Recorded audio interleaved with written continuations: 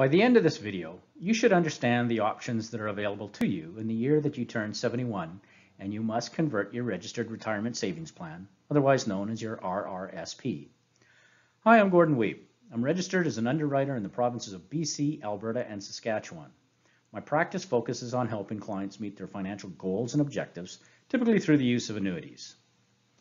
Just prior to getting underway, regulations require the following disclosure. This video is published on or about September 1st, 2020, and it is for illustration purposes only. This is not an offer to purchase securities or products. No representation is made. Items presented here may not be suitable for everyone. Rates will change and valuations will fluctuate, sometimes wildly. Please consult an experienced qualified licensed professional prior to investing to ensure that your investments are a part of a comprehensive plan designed to help you and your family meet your long-term financial goals and objectives. Also, when recommending products and planning strategies, broad tax and legal issues may be discussed. Nothing should be construed as tax or legal advice. Okay, now that you've climbed aboard, sit back and enjoy the ride. Here's our agenda. We'll establish some principles to apply when you go to convert your RRSP. Number 2, we'll explore the options available to you. Number 3, we'll review the advantages and disadvantages of each option. And number 4, we'll formulate an action plan. We're going to start this presentation with some cautionary advice that originates some 2,500 years ago, from about 400 BC. Aesop created a fable that still serves as a cautionary tale for retirees, namely, don't kill the goose that lays the golden egg. Regular sustained payments tend to be more valuable over the long haul, and much heartache is created by wanting or thinking that somehow more is available. In the year that you turn 71, you must convert your registered retirement savings plan.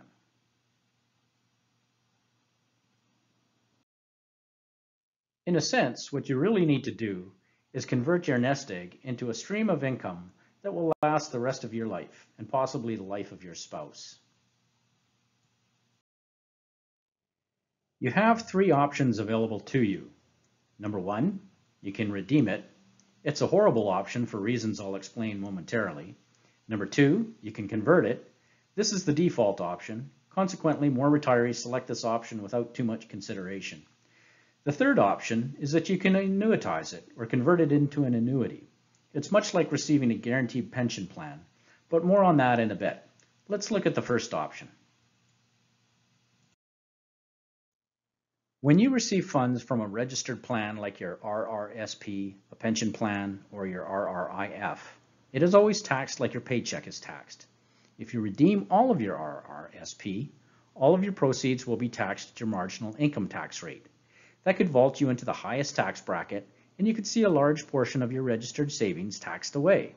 For example, suppose you had $200,000 in your RRSP. If you withdrew it, roughly 1/3 or $66,000 would be taxed. That would leave you with $134,000 from which to draw a perpetual income. And if you had earned income during the year, that rate would be even higher and you would lose even more to taxes. This option is just simply not recommended, unless, of course, you want to cook your goose. Option number 2 is the default option, and the one selected by most retirees. It's often promoted by banking institutions and advisors who wish to maintain your assets with their institution. But given the risks associated with this option, they may not have your best interest at heart. If you select this option, you should be asking yourself the following questions. A. How familiar are you with the withdrawal schedule and how it affects your assets and your income? B. Who is going to manage the funds, not just today, but 20 years from now? Will your current advisor still be with you, or will he or she have moved on or even retired? What sort of rate of return can you expect over your lifetime? C. How long do you expect to live, and how have you underestimated yours and your spouse's life expectancy? D. Have you considered the possibility of a cognitive decline and how it affects your ability to make decisions or even sign a contract? E. How much exposure do you have to market swings and the risk of a prolonged market downturn? Now let's have a look. First, if you convert your RRSP to a RIF, you must withdraw an increasing percentage of your funds according to the prescribed schedule. That's seen here. Annual income is calculated by taking the value of your RRIF on December 31st of the previous year and applying the prescribed percentage based on your age. In your 70s, you're required to withdraw between 5.4 and 6.82%.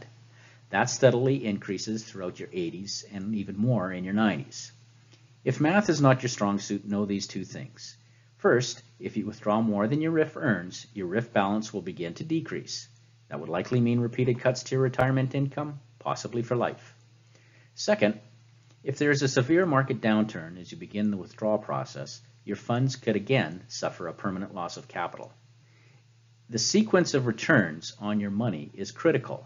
Let's explore that. Suppose there was a couple. We'll call them Ted and Whoopi.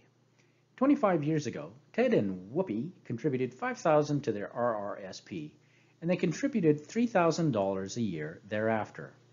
Their funds compounded at about 6.47%, which is actually the rate of the Toronto Stock Exchange compounded over the past 20 years. They now have $200,000 in their RRSP. They've decided to convert it all to a RRIF. During their savings years, the sequence of returns was not a critical factor. Some years their holdings declined, but as long as they stayed with the program, the good years outweighed the declines. It didn't matter what the returns were in any given year, as long as the returns were more favorable over the long term. And they were. That changes, however, when you begin making withdrawals from your registered account for income purposes. Withdrawing funds is a bit of a balancing act. And if the markets suffer a 32% decline as they did in 2008, your funds could be depleted sooner, and the probability of replenishing those funds is far less likely. Here's a table. It shows how the sequence of returns affects two retirees born 3 years apart. The first retiree received a favorable 14% return on his RRIF during his first year after conversion. And although the retiree did okay over the longer term, his income fluctuated as his principal values changed. The second retiree didn't fare so well. He earned 1% during the first year after his conversion, and thereafter he saw the value of his funds drop 31% during the second year, resulting in a drop of retirement income. The returns used in the table mirror the returns of the TSX over the past decade and a half. In a perfect world, you could put your RRIF into a GIC that would return a steady 4% for 30 years, and your RRIF would never run out of funds. But that's simply not the environment that we exist in today. Interest rates are at record lows, and there's no telling how long before they return to some sort of normalcy. Now, if that wasn't hard enough to figure out, there's still other factors needing to be considered. Are you familiar with life expectancies or thought about how long you might expect to live? Don't worry if you haven't, nobody really has. But know this, as you age, your life expectancy actually increases. That's because the people who didn't survive brought down the previous average. Life expectancy is a bit of a moving target, as this table shows. Your life expectancy increases the older that you get. There are still more risk factors. What if you suffer a decline in your cognitive abilities? Who makes decisions about administering your investments? What if you lack legal capacity to sign a contract? Here's one final risk factor to consider. Investors and portfolio managers have long histories of basing projections on recent history. We're now in the 11th year of the longest bull market ever, and people have long forgotten what a bear market looks like and how it affects values, returns, and income. I explore this in greater detail in a couple of other presentations, and you may wish to click on the links below. But know this, if we enter into a prolonged market downturn, and I have lots of reasons to believe that we are, countless retirees will see the values of their lifetime savings plummet. Finding sources of income will be a challenge. Now, the third option available for your RRSP is to convert it into an annuity. An annuity is simply a financial instrument provided by a life insurance company. In exchange for a premium, they agree to pay you, an annuitant, a regular sustained guaranteed income for life. Rates are highly competitive and are based on age, gender, the number of lives, and life expectancy versus market returns.